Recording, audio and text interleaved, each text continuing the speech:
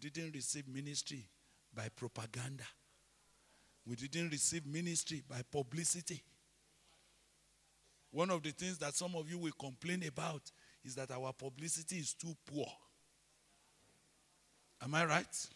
Because we are not on the television, we are not on the internet to share, yes, something serious is taking place. Tata for Jesus. GBILE AKANNI storms Tata with heavenly message. No. That's not what gave us ministry. What gave us ministry, brothers and sisters? Mercy. And if it is mercy, we need to justify it. And part of it is that we have renounced hidden things of dishonesty. Don't need to hide anything. We're not walking in craftiness because we don't intend to impress you. Hallelujah. And we do not handle the word of God deceitfully. We don't make the word of God softer for sinners. We don't make the word of God look, palatable so that people with careless taste can come for it.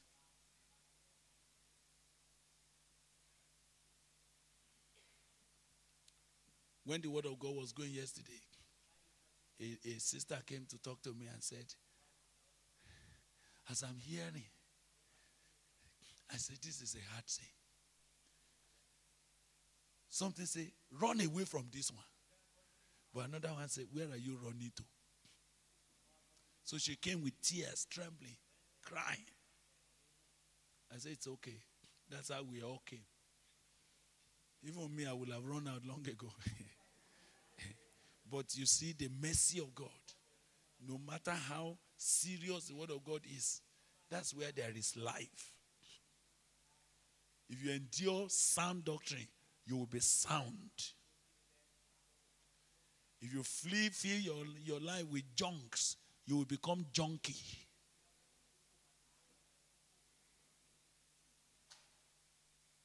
If you need a life, a ministry that endures, stay with the enduring word of God. Not handling the word of God, how? Deceitfully. But by manifestation of the truth. By the manifestation of the truth, we commend ourselves to every man's conscience in the sight of God. Will you please take note that God has included you in what he wanted to do. God has decided to have mercy on you, but because it's mercy, not merit. Stop pretending. What did I say you should do? Stop pretending.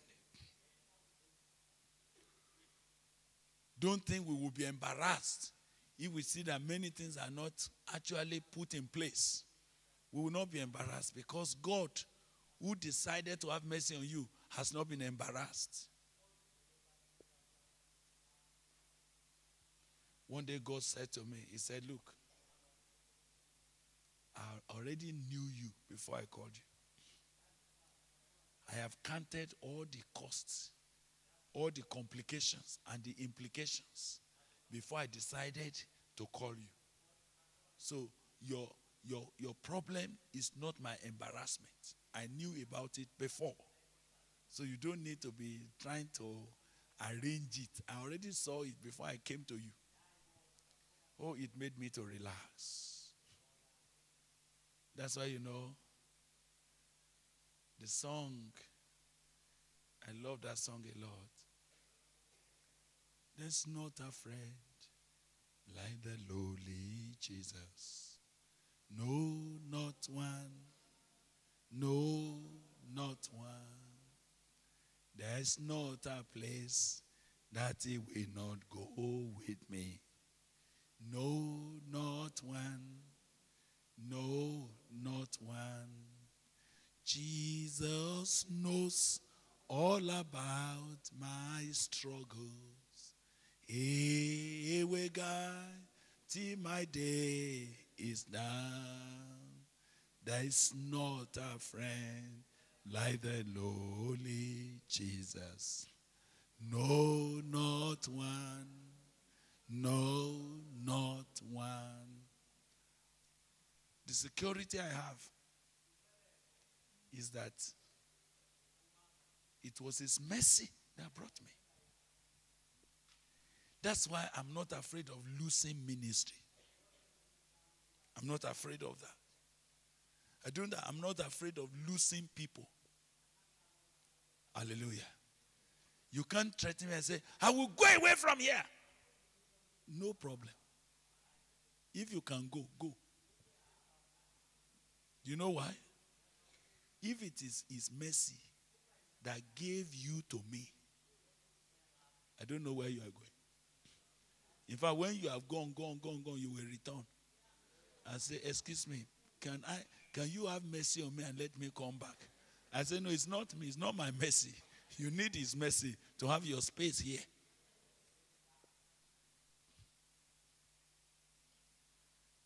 That's why all the brothers that are working with us, we don't bribe anybody.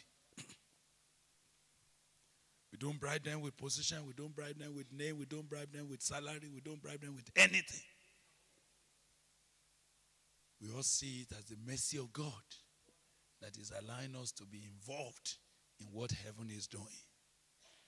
We have renounced hidden things of dishonesty, not walking in craftiness, nor handling the word of God how? Deceitfully. We don't short measure the word of God, but by the manifestation of truth, commending ourselves to every man's conscience in the sight of God. Do you understand how to live when you live here? Eh? Do you understand what to pursue as you live here? Be frank with God. So let's take the last point so that I can let you pray. Hallelujah. Now, you know, between verse 7 of chapter 3 and verse 11, Brother Paul was dealing with the fact that what God has called us into is not a fading glory. The ministry into which God is bringing me and you, the assignment that God wants us to be involved in, it is not ordinary. It's not what can fade away. Listen, you know, some years ago, brothers and sisters, I'll tell you a little story. When I started preaching in the area where God sent us, some group of pastors met me and they had two problems with me. What is the first problem? They said, bro.Gbile, you make the word of God too explicit to our members so that there is nothing that we can tell them that they do not know. You are making us gradually irrelevant, because when they come for your meeting, what we will spend 6 months, we will just be bringing in out small. You will bring it out all in one meeting, one weekend. You say, somebody said, one message you preach, I made about 5 sermons out of one message. So one said, look, if you keep doing like this, you will run out of messages and you will not have anything to tell people again. You need to learn how to do what? Short measure it. You just give small at a time. Small, so that they can keep coming. I didn't know that that could be a problem to a preacher. They were so offended. They said, look, there's nothing now that we can say again. It was then it dawned on me. I said, so preachers, they're afraid. So it was then I discovered when the Bible says we do not short measure the word of God. I said, hey, I didn't know.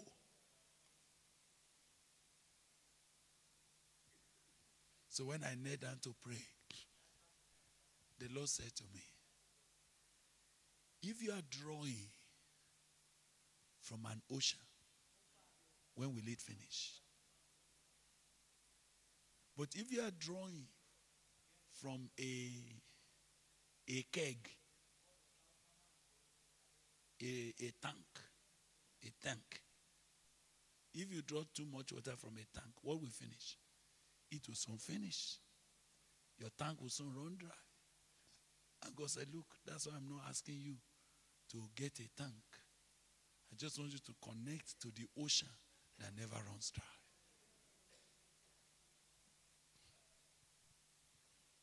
That's why we are not afraid of showing you everything that we have known. Everything that makes us who we are, we are willing to let you have it. When we talk of discipleship, we tell you what is peculiar about our lives, so that what we have become, you will become, and even much more.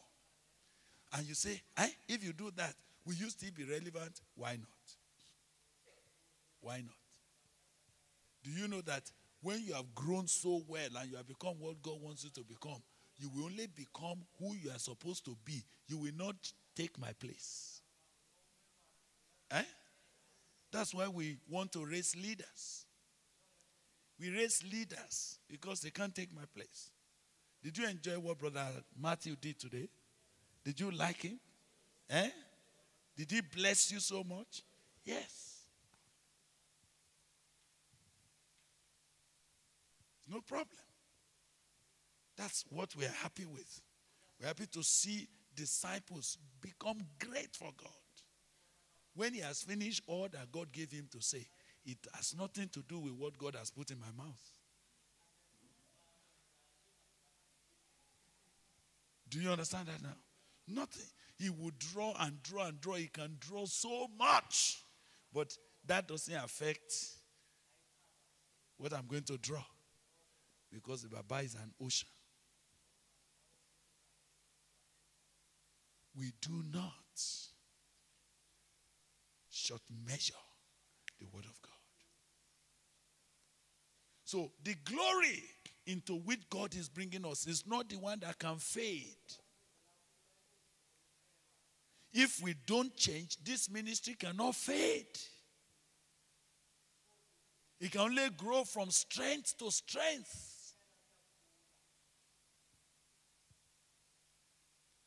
As you are here now, by God's grace, Zimbabwe, Kenya, wherever you come from, by the grace of God, we want you to be the greatest you can be. Are you understanding? That doesn't affect me. I will just be happy that you have entered the will of God and you are doing well. That's why we will show you anything that we know can help you. All the secret that we have enjoyed with God is yours. Come and collect it.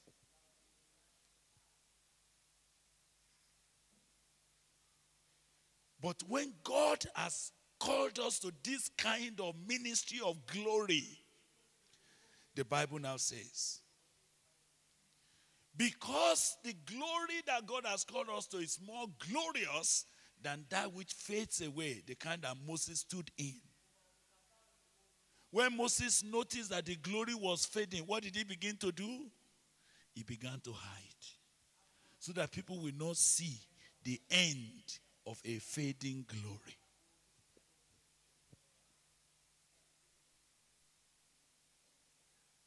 But the glory to which God has called us, the ministry into which God is enlisting you, is the one that is not going to be abolished. Because it is the glory of Jesus.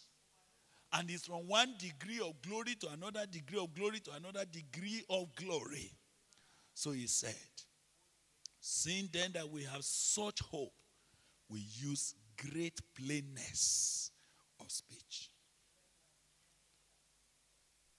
Did you see that in this meeting, are we speaking bogus English?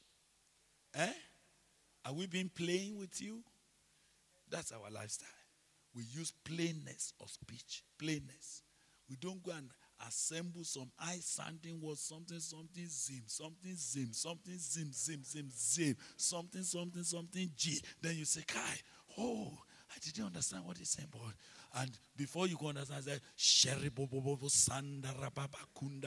so that you say, the Spirit just took over. The Spirit just took over.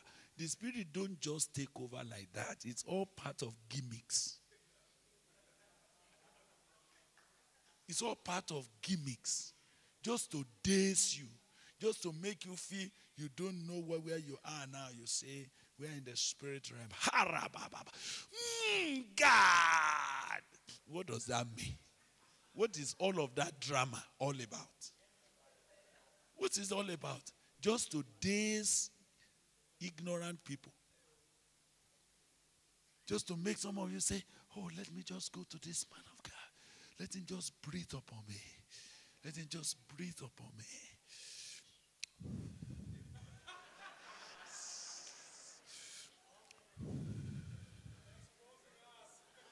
You see, last year when I was in Australia, the Spirit just told me that I should just blow upon the people, they will just fall. If you don't have a wrong spirit, when I blow on you, you will fall now. You see, that is all a conditioning. That's what I call psychological conditioning. That if you don't have a wrong spirit, when we blow now, you fall under the anointing. So do you know that everybody is already planning to do what?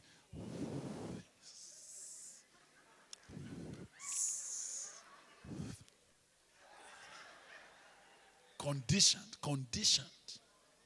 So when they fell, what did they become? Nothing. They stood up just as they fell. Some broke their neck. No, don't go for that. There's an authentic anointing from the Holy Spirit. It's an anointing that is deep and real. It's not mystic. It's real. So because we are sure, we can use plainness of speech. We are sure we can be plain. We don't have to be doing something as if we are doing magic. It can be plain. The word of God can be plainly understood. Hallelujah. The word of God can be studied. You can see the chronology of God's word. You can see issues that stop God from moving with people. And if you avoid it, God will walk with you. Are we together? So we use plainness of speech. Not as Moses, which put a veil over his face. That the children of Israel could not steadfastly look to the end of that which is abolished. But their minds were blinded, for until this day remains the same veil taken away in the region of the Old Testament, which veil is done away in Christ. But even unto this day, when Moses is read, the veil is still upon their hearts. They can't understand. Nevertheless, that's where we're stopping this morning. Nevertheless, when it shall turn to the Lord, the veil shall be taken away. Now the Lord is that Spirit. And where the Spirit of the Lord is, there is liberty. But we all, with unveiled face, beholding as in a glass the glory of the Lord, are changed into the same image from glory to glory, even as by the Spirit of the Lord. Now, when our brother began this morning and said, there is something that you must go away here to pursue, I felt that God had already given us a clear word that you should not forget. But because not all of us were already seated, I will need to repeat that. That what God is looking for as vessels for glory are men that are conformed to the image of Jesus Christ. The essence of discipleship is to make you to become like Jesus. The essence of discipleship is for Christ to be formed in you. When you stand on the pulpit, let men see nothing but Jesus. When you lay your hands on the sick, let it be as though Jesus were laying his hands. When you show compassion to people, let it be as though this is Jesus helping people.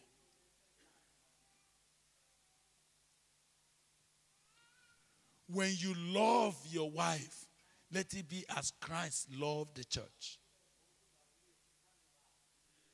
Are you hearing me? When you walk with God in such a way that God could also stand up and say, this is my beloved son, in whom I'm well pleased. Hear him.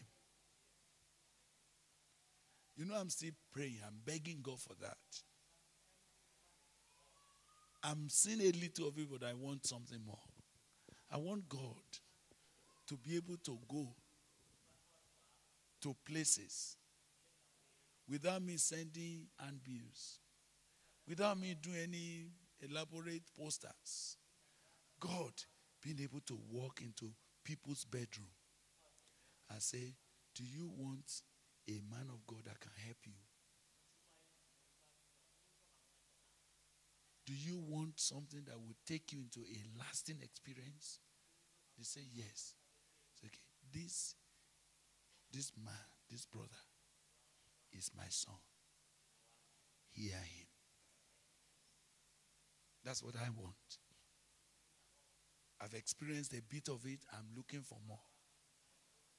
So when, I'm sitting down, I'm listening to some of you. I'm hearing some of you say, and I was praying, and in my dream, or in my vision, or as I was praying, God said, go to Gboko. Such stories, I am familiar with them. Because that's what I'm looking for. I don't want to be the one inviting. Say, come to us. We are doing something good. No. If God has not introduced us to you, it's a useless thing. You understand?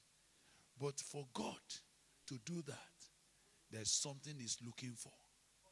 This is my beloved Son, in whom I am well pleased. Hear him. Do you know that this happened 2 times?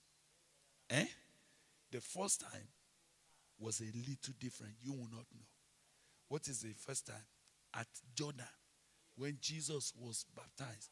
This is my beloved Son, in whom I am well pleased. Full stop. There was nothing about hearing him. You understand? The first time, God was only introducing Jesus, his life, his character. This is my beloved Son, in whom I am well pleased. God said that, and nothing else was said. The next chapter, the Bible said, and Jesus, being led of the Spirit into the wilderness to be tempted of Satan. And you know what Satan came to test? If you are the Son of God. Did you hear that? In the earlier chapter, God said, this is my beloved Son, in whom I'm well pleased. Now Satan said, let's test that. If you are the Son of God, command the stones to become bread. Why was that? It was because the first thing that God needed to identify before He can tell people to hear you is who you are first. This is my beloved Son, in whom I am well pleased. It has nothing to do about preaching yet. Many of you, you want to start on the level of preaching. No. What God is looking for is me, my life. Can He introduce my life to somebody? So Satan quickly wants to destroy that testimony. So if you are the Son of God, do this. Jesus said, man shall not live by bread alone, but by every word. So you know what Jesus is doing? Jesus is saying, I can go hungry to please my Father. Nothing is important. And I'm telling you, some of us, by the grace of God, We have come to that point. God has brought us to a point where nothing is as important as pleasing God. It's not money. Do you know that we started some ministries before? When God queried it, what did we do to it? We closed it down. We lost millions. That's not important. I need the favor of God on my life than to have things. I want to be a man that God can say, look at him. He's my beloved. And to me, that is more important than anything. If this thing we are doing here, if it will come between me and the Savior, what am I going to do? I'll throw it away. It's not important. It's not important. Ministry is good, but it's not at the expense of me and Jesus relating. So you know the song I was teaching you yesterday. Nothing between my soul and my Savior. Not of this world, the elusive dream. I have renounced all sinful pleasure. Jesus is mine, there's nothing between. Nothing between, like pride or station, self or friend shall not intervene, though it may cost me much tribulation. I am resolved, there's nothing between. That's the first thing. We all, with unveiled face, let's be sure that there's no veil between you and the Savior. Let's be sure that there's nothing standing between you. Let me ask you, young girls, sisters that are not married, will you promise us in the presence of God that no man will come between you and the Savior? Eh? Do you know that it's better to die single than to marry a man that separates you from the Lord?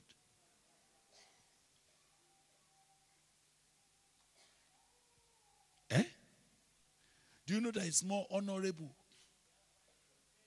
to serve God as a single person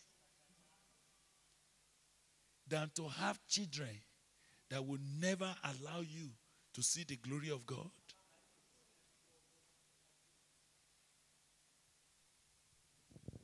Do you know that marriage is a privilege? And it's a privilege that ends here on earth. Some married only 2 years and they became widow. Eh? So what is it? If it does not enhance your relationship with God, get away with it. Can I ask you, honestly, sisters and brothers, young men, do you promise that there will be nothing between you and the Savior? That you really want to run with God until you get him? And that between you and the Savior, there will be nothing. Nothing between. Like pride or station, self or friends shall not intervene, though it may cause me more tribulation. I am resolved, there's nothing between. Nothing between my soul and my Savior, so that his blessed face may be seen. Nothing preventing the least of his favor. Keep the way clear, let nothing between. the least of his favor. The least of his favor. I don't want anything to prevent it. I don't want anything to prevent it. Between me and my wife, we know that anything that will prevent the least of God's favor, it will go. It will go. It doesn't matter how much it costs, it will go. Because what is life if Jesus is not there? What does a man worth in the absence of Jesus? What is it all about? What is money if Jesus is not there? Do you know that there will be food in the house? But when Jesus is not with you, you can't eat. So what is the need? What is the need? Let's make a decision that we all, with unveiled face, as you are going from this meeting, determine that there will be no veil between you and the Savior. You will look at anything and everything that will stand between you and the Savior and say, no, it doesn't worth it. Excuse me, no man worth standing between you and the Savior. It doesn't matter what the man has. Useless. No job on earth is worth standing between you and the Savior. No church, no ministry, no position is worth standing between me and the Savior. Nothing. No ministry, no organization, no material, no house is worth standing between me and the Savior. Nothing. Nothing. Nothing is worth it.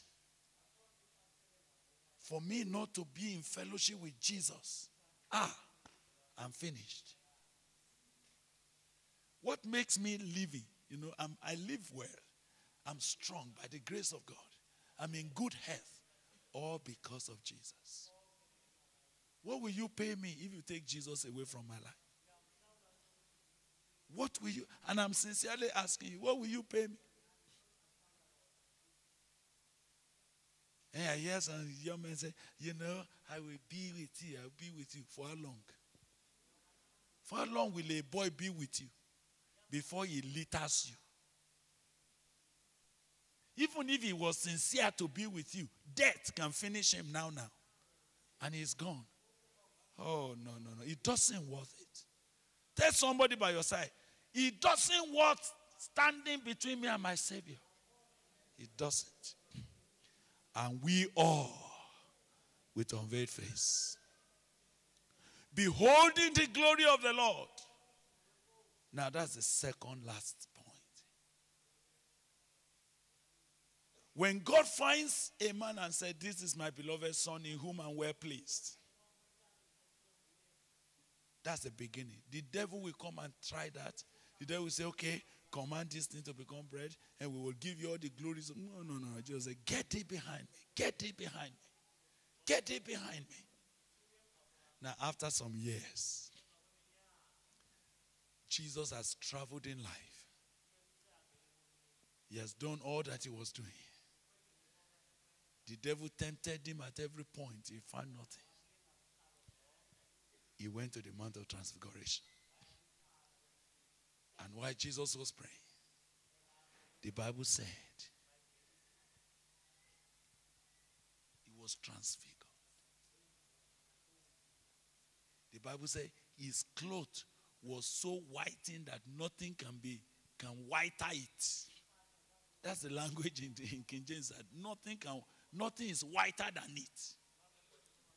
And as the glory was breaking forth, Moses, Elijah, they all came to worship him, to lay down their crown.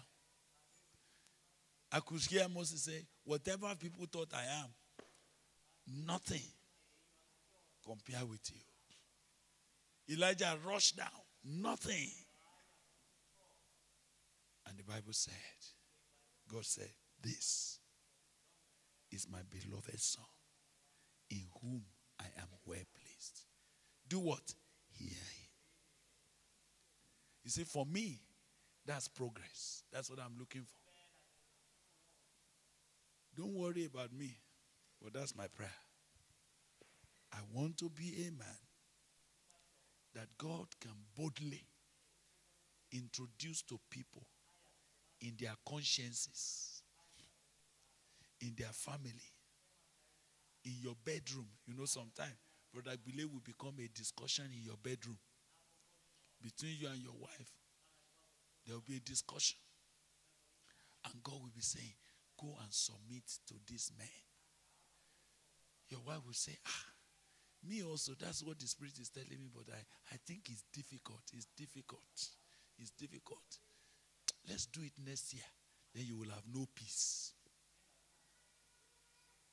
And I will be going my own journey on my own, and you will have no peace.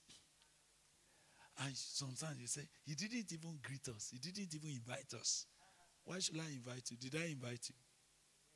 Is it my business to invite you? He who is inviting you is the one you have to deal with. I have no problem about that. When you report and say, the Lord said we should hear you, I say, let me check whether it is God. And if it is not God, I say, please go back again. We are not sure about that. We need ministry that originates by divine introduction. It will happen. Don't worry. Some of you are saying, how will people come? They will come.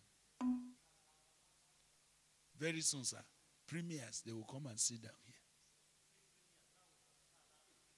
Bishops, they will be coming and sitting down.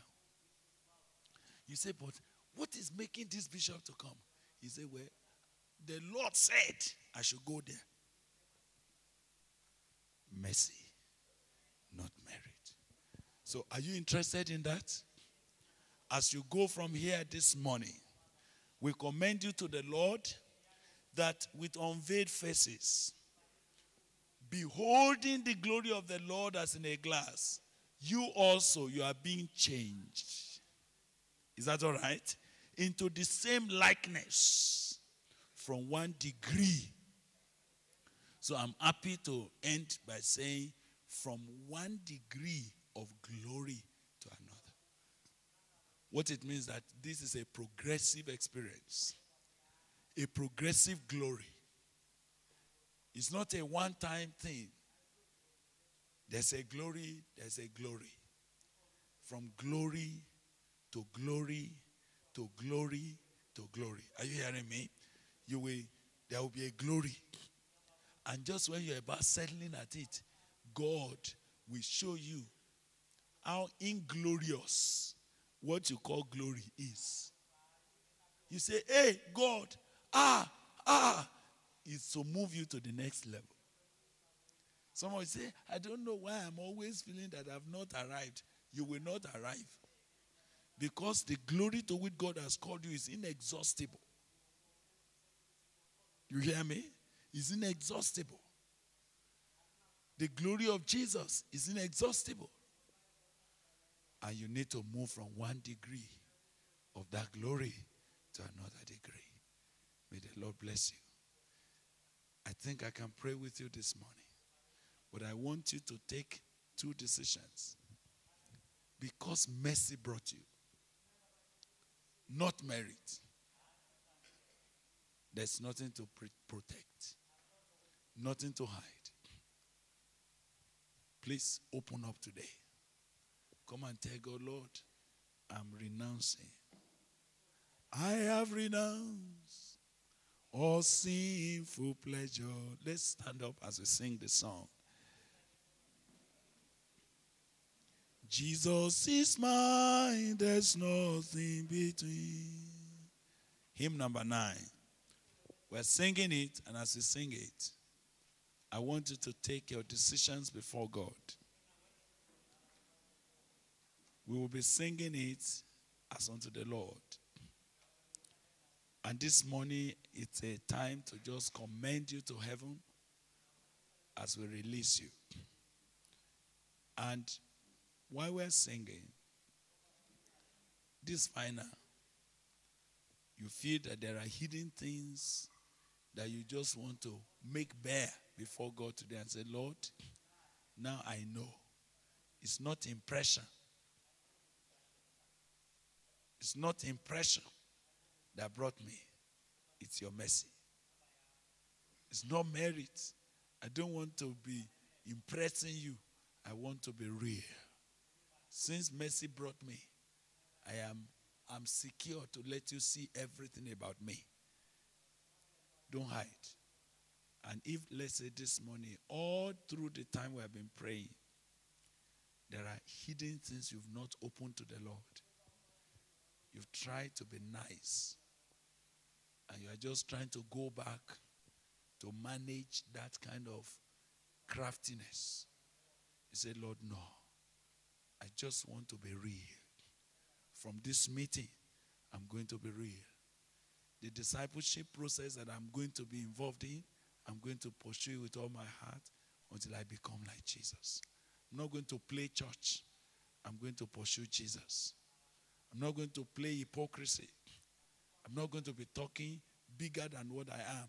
I want to pursue reality.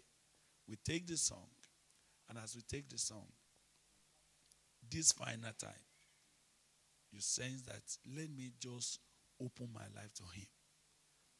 Particularly, let me not go back having not opened something to God. When we sing it, I will not invite you again. But if you feel, yes, let me just open my life to God. I have renounced all hidden things of dishonesty. I don't want the devil to say, I know something about you. Mercy brought me, not merit. Such people should just walk before God here and just say, I have renounced. Just walk as we are singing the song and take your position before the Lord. And let this morning be a turning point that God can hold on to and say, yes, this young man, he has recognized my mercy. He knows that it is not those who are whole that I'm looking for, but those who are sick. And he's happy to acknowledge that, yes, I am sick. I need a doctor. Nothing between my soul and the Savior. Not of this world, the elusive dream. I have renounced all sinful pleasure. Jesus is mine, there's nothing between. Nothing between my soul and my Savior, so that his blessed face may be seen. Nothing preventing the least of his favor. Keep the way clear, let nothing between. Nothing between like worldly pleasure, habits of life, though I'm less the same, must not my heart from him ever sever. He's my all, there's nothing between. Nothing between my soul and my Savior, so that his blessed face may be seen. Nothing preventing the least of his favor. Keep the way clear, let nothing between.